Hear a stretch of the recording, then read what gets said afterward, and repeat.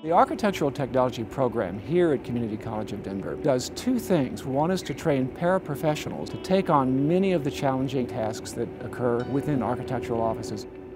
We also train people to transfer to four-year programs in architecture to continue their education onwards towards licensure as architects. What we try to do is give the students a basic foundation for architecture. We're training the next generation of young architects. Community College of Denver offers three Associate of Applied Science pathways towards a degree in architectural technology. The first pathway is a general degree in architectural technology that prepares the recipient for any kind of well-rounded position as a paraprofessional in an architectural office. The second pathway is a focused pathway in sustainable design, and the third pathway is another focused pathway in digital design media. I am pursuing the degree of Architectural Technologies here at the Community College of Denver.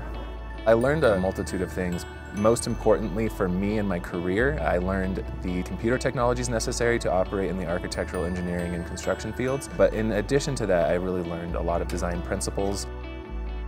My favorite part of the program has honestly been the teachers. They have been a valuable resource for me and provided great networking opportunities and support throughout the program. All of our instructors tend to be licensed architects. They bring real-world experience to the classroom. When I'm teaching a classroom, I tell them I'm looking for the next person that I want to hire because I want to teach you as if you're going to come work for me. I want to give you the skill set that was given to me early on in my career, and now I want to pass it along to you. Community College of Denver. Start here, go anywhere. Community College of Denver. Start here, go anywhere. Community College of Denver. Start here, go anywhere.